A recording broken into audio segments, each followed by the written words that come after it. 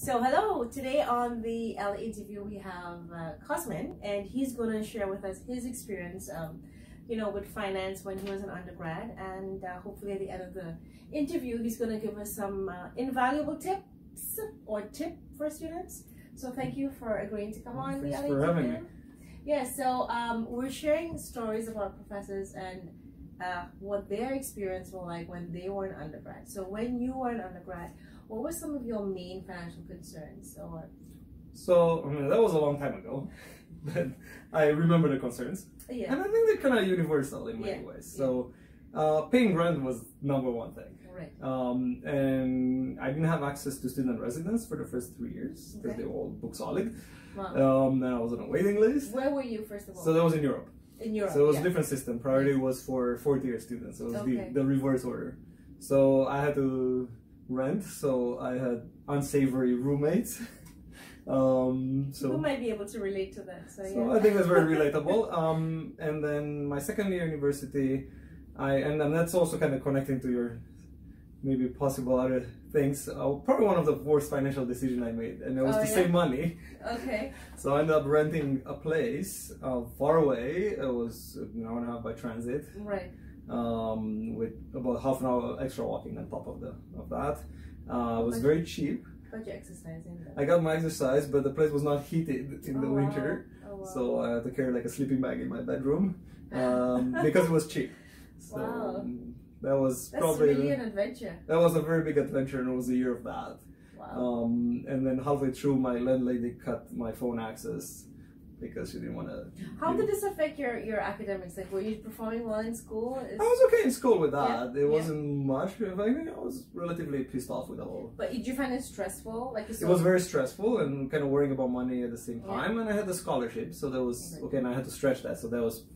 So you didn't have a part-time. It's not the norm to get like a part-time job. It wasn't the norm. Also, the way I was in engineering and doing 7 courses a term, right? Full time, full load, yeah. Full load. There was not much room for a part-time. I got my first part-time job in the 3rd year. Okay. So that. And you moved into a better place by then. So I moved into student residence by then. Okay. So they kind of fell into place. So I had to kind of.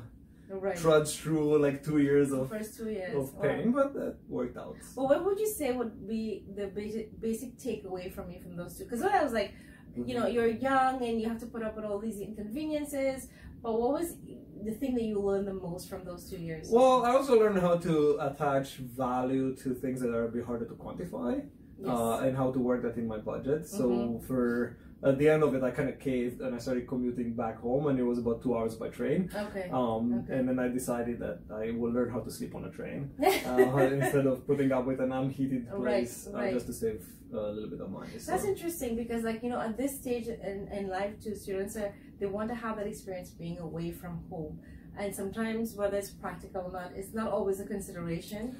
And especially these days, it's I would say enjoy the fact that you can still live with your parents. I had no choice, simply because of geography. Right. It was too far, and the 2-hour commute each way every day was a bit long. But definitely, I started valuing what do I value more: my independence or saving some money. And my advice would be more quirky around that, and it would be like start getting geeky with numbers. Geeky with numbers. Geeky with numbers. Because sometimes you don't expect that, like having some. Interesting things like do a spreadsheet, and then maybe you'll start liking. I never thought I'm gonna like spreadsheets, and I was like, oh, there's my money in there.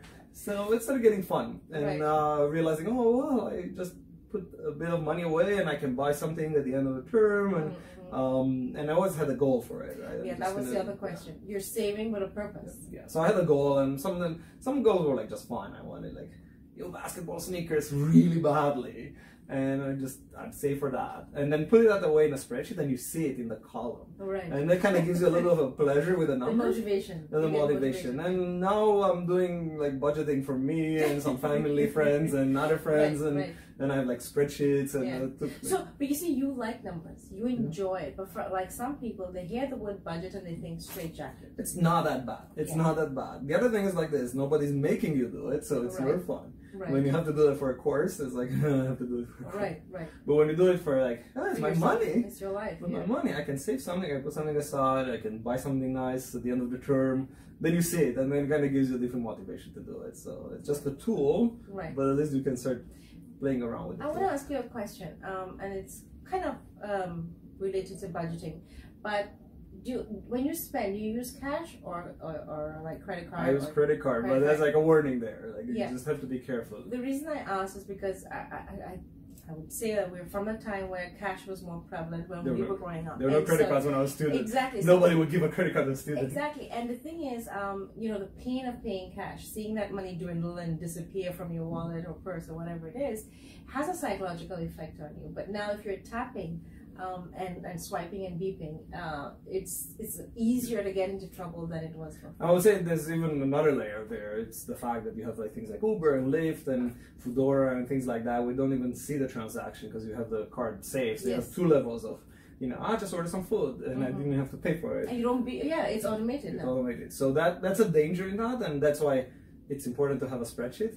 You don't have to write down everything. Like, I mean, I went through pains where I remember having roommates and we were like, okay, we have to make a phone call and we're on the street and here's a quarter and we're writing it down so we can then remember the number, put it into the tally, and then at the end of the month you sometimes do that. You don't have to be that painful like every dollar, but I would say at least the broad things, like know how much money you spend on food, how much money you spend on entertainment, how much money you spend on transportation. Just have some broad numbers to play around. And rough numbers to kind of have in a spreadsheet.